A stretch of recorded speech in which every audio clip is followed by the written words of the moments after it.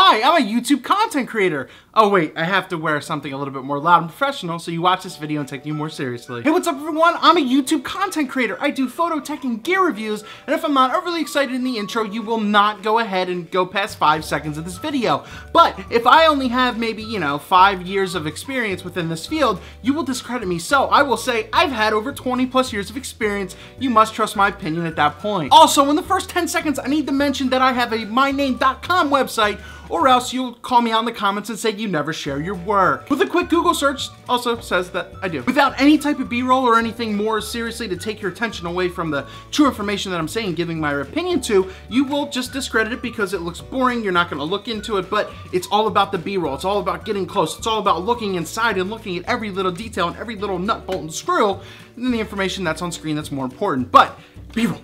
B-roll. And if I'm mentioning a camera right here, I need to know how many megapixels it is, what the sensor's made of, what type of megapixels the sensor is, and who makes it and what contributes to it or anything, because in the comments, that's very, very important. So you need to learn all those technical facts or else no good. And we all have to be in a live shooting environment or else it's not gonna work out, and it doesn't relate to anyone because everyone shoots in a live studio environment. No one's outside, no one's doing anything. You have to go somewhere, you have to be somewhere. We have to show you properly the right way. Smile.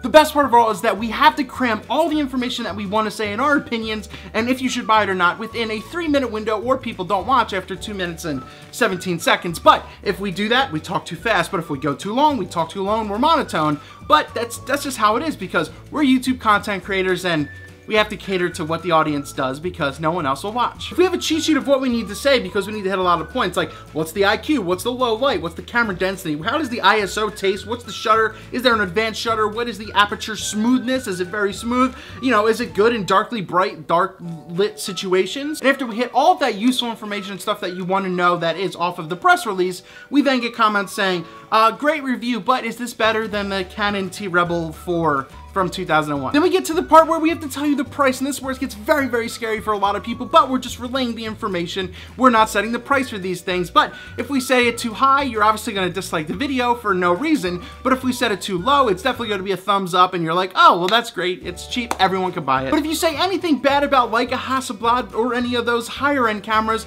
you look down on the reviewer for no absolute reason, just to justify you have a lot more money than us, and that we don't know what we're talking about. So after everything, I give you my thoughts on the product and if you should buy it or not, but if I disagree and don't help your validation of your purchase for it and you feel a little bit of regret, you'll instantly hate me, hate the video, and talk some, trolling things in the comments. But I have to accept that as a content creator because we must play to everyone. As per the end of the video, I have to tell you to hit the subscribe button because you totally will want to see everything that I do after 10 minutes and everything. You have to hit the thumbs up button because that's also a requirement to help us out for our free hard work and effort. But we don't expect that from you. We just expect to post videos that we want to make because we're just all like that, and that's how everything is. And God forbid you don't include a photo or video example. Thumbs down. I can't afford this. I don't like him.